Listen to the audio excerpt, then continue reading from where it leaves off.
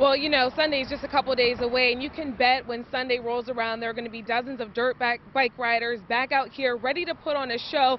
But with that clash between police and riders last Sunday still fresh in people's minds, a local mom is trying to do what she can to ease those tensions. You see them out here continuously every Sunday. They out here. They're going to be out here.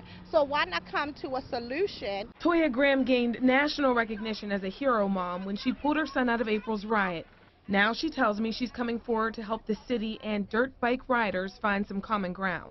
What do we have that is legal for these guys? What? They took away the recreation centers. They took away a lot of the basketball goals and stuff like that. So what do they have? For Graham, this is personal. Her daughter Taisha was part of the crowd gathered on Reisterstown Road last Sunday when chaos erupted. Why are they trying to run out day? Like, yeah, they do it all the time. The police department says officers go to Reisterstown Road every weekend to shut down the gathering. Police say last weekend the event got way out of control, prompting a big response.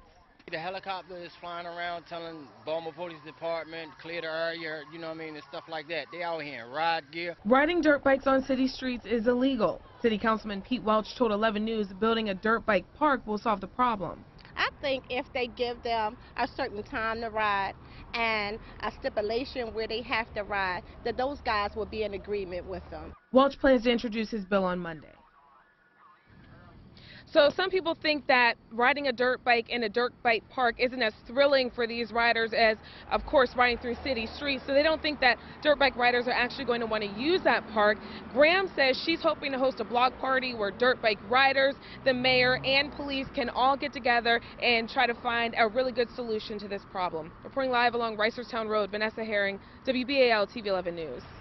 Well, police in our nation's capital are offering money to address their dirt bike concerns. The Metro Police Department says it'll now pay a reward for information on illegal vehicles that are driven in the district. $250 will be given if a tip leads to the recovery of illegal dirt bikes, all-terrain vehicles, and mini bikes.